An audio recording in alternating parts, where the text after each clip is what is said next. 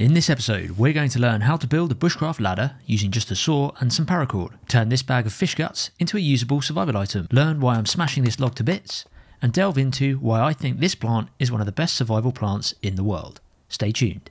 You can make a simple but effective ladder using just a saw and some paracord. Cut two straight, sturdy poles to be used for your ladder frame. The length you cut these to will be the height of your ladder. The longer you cut them, the higher your ladder will be. Remove any protruding branches so the log is smooth. You can still make a ladder with these on, but they will often get in the way, so it's best to remove them. Depending on the height of your ladder, you can either build it on the wooden floor, or you can lean the ladder legs against a tree. Now, grab yourself some paracord. I'm using some bright orange stuff to make it easier for you guys to see. Put the two ends of paracord together and find the middle point of the cordage. At the halfway point, form an overhand loop by putting your right hand over your left hand. Then form another loop right next to it, again going right over left. Now place the second loop underneath the first loop and hook this over the top of one of the poles. Cinch it tight. This knot is called a clove hitch. Now do the exact same thing to the other ladder pole. Make a loop, right hand over left, then make another loop right next to it. Place the second loop under the first and pull it tight over the pole. The distance that you set these poles apart is the width that your ladder will be. Now with the remaining line, go down about a foot, wrap it around the pole and through itself. This is called a half hitch. Keep doing this all the way down the pole. The distance you make these half hitches will be the distance the ladder rungs will be. I find about a foot works best. At the bottom, tie it off using either another clove hitch or a constrictor knot. Now do the exact same thing to the ladder pole on the other side. Try to make sure that each half hitch on this side is level with the half hitches on the opposite ladder pole. Now cut some short sticks to act as the ladder rungs or steps. This needs to be just slightly wider than the width of the ladder. We're going to be building this ladder from the bottom up as we climb. So, starting from the base, put a stick underneath the paracord and push it down to the half hitches. As each stick is placed in, the cordage will tighten on itself. Work your way up the ladder and build it as you climb. And now you've built yourself a wood ladder with very minimal tools. The ladder is sturdy, but it's worth mentioning only step on the middle of each rung. This is so that your weight is distributed evenly. When you've finished, just unravel the paracord and wrap it back up. You can even use it to wrap up the ladder rungs, and then you can carry your ladder with you if you need to work up high in a different area of the woods. Or if you're on a canoe trip, you can pack it down and put it in your canoe. Often when splitting firewood for kindling, after each axe swing the log will fly off the chopping block and you'll have to lean over to pick it back up and put it back on the chopping block. A simple trick you can do is tie a piece of paracord or bungee strap around the log and then give it some hits with a small axe or hatchet. Then undo the paracord and you have yourself an instant bundle of kindling without having to bend over to pick it up each time. Try to tie the paracord around the lower third of the log, otherwise you can end up cutting it with the axe like this. It's not really a big problem, as more often than not you will have split most of the kindling by the time this happens, and you can just retie it. But it definitely works better tying it slightly lower than the middle. When using a ferro rod to light a fire, most people will either use the back of their knife, a saw, or a thin striker to get the sparks to come off the metal. Another alternative to this is the blast match. It's a unique ferro rod in that you only need to use one hand to operate it. Flip open the cap to reveal the ferro rod inside. Underneath the release catch is a thin piece of metal, which you can push down on with your thumb. As you push this into the ferro rod, it showers sparks like any other one. Scrape some of the surface of some silver birch bark and push the blast match into the dust pile with one hand.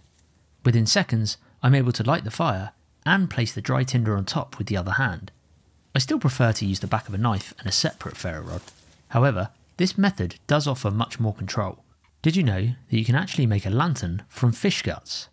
This demonstration was done inside a garage with a gas burner, but it can easily be done over a campfire. First, boil up the entrails for at least 30 minutes. Then strain off the entrails into another saucepan. Boil again for another 10 minutes, and then leave it to cool. If you want to further refine the oil, you can strain it off again and boil it once more.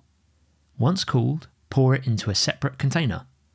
Now you can either place a piece of rope in a jar and pour the oil into that, and it will act as a candle, or in this case, a paperclip was used to make the wick stand up. Pour the oil into the container and pour some over the wick as well. Now light the wick and you have yourself an oil lamp. You can also use this oil to make fire starters so that when you're next out in the woods, you can get fires going quickly. The best fish species to use for this type of method is oily fish, such as sardines, smelt, or salmon. This type of oil extraction has been used for centuries and is still used to this day. Word of warning though, these oil lanterns can smell pretty bad. If you have a metal canteen or water bottle and you need to boil water over a fire, most of the time you will need to get a hot fire going first and place the bottle carefully on the coals and let it boil. However, you can make use of the early beginnings of a fire by cutting a small stick just wider than the mouth of the bottle or canteen. Remove the bark, as this tends to hold bacteria, then tie some paracord around the stick. Place the stick inside the water bottle and you will be able to lift the water bottle up off the ground. Tie the other end of the paracord to either a tripod or a larger stick and hang it over the fire. Now you can make use of that early flame and get water boiling faster than having to wait for the hot coals. Whenever I head out into the woods, I will always carry a small container filled with cooking oil. The primary use of this is obviously for cooking food, especially frying. However, there are a number of uses for this.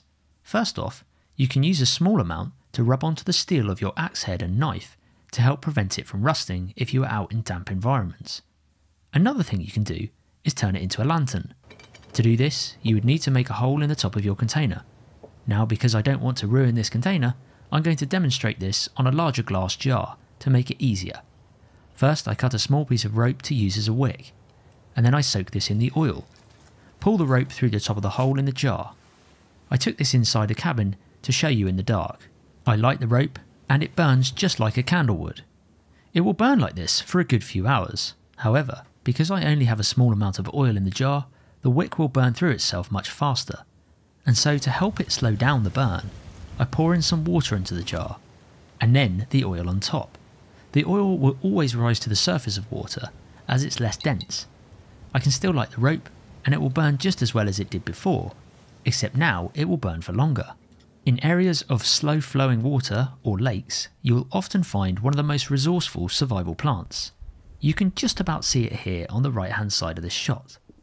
At first glance, it looks a bit like a sausage on a stick, but this is in fact the cattail plant, or Tifa latifolia. These are very common in the northern hemisphere. They grow in shallow water. The brown, sausage-looking part of the plant is actually the female flower. Underneath the water is the rhizome. This is edible and can be cooked over a campfire once you peel back the outer layers to get to the inner fibres. But we can go into detail on that part in another episode. For now, we're interested in the top of the plant. When you open up the top of the plant, it's packed full of thousands of seeds. This was filmed in January, and at this time of year the seed heads open really easily, often to the lightest of touch by hand. During the winter months, the seeds are incredibly fluffy, which means they ignite really easily. It's what's known as a flash tinder, which means the flame burns very fast, so you need to have another, more durable tinder ready to light from it. Another thing you can do is using that cooking oil that we showed earlier. Dip the tip of the cattail in it and light it up. It burns really efficiently and for a long time. In the warmer months, you can place a few in the ground around your camp area to act as a mosquito repellent. Or in the winter months, you can use it as a light source near your camp. Should you go for a wander, you can find it again.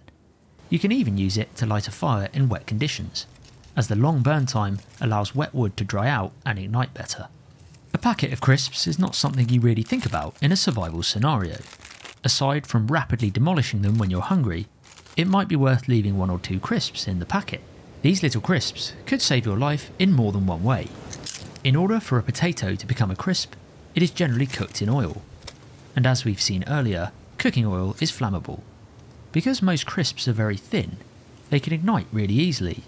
And because of the oil they've been cooked in, they can actually burn for quite a long time. Long enough to get a decent fire going. To keep your backpack off the ground, you can normally hang it from a branch in a tree. But if you don't have any protruding branches around to hang it off, grab yourself a small stick about the length of your arm and put it through one shoulder strap of your pack. Then put the stick around the tree and push it back through the other shoulder strap. Now the weight of your pack will make the stick pinch against the tree and hold it there. You can easily adjust the height of your pack to whatever suits you.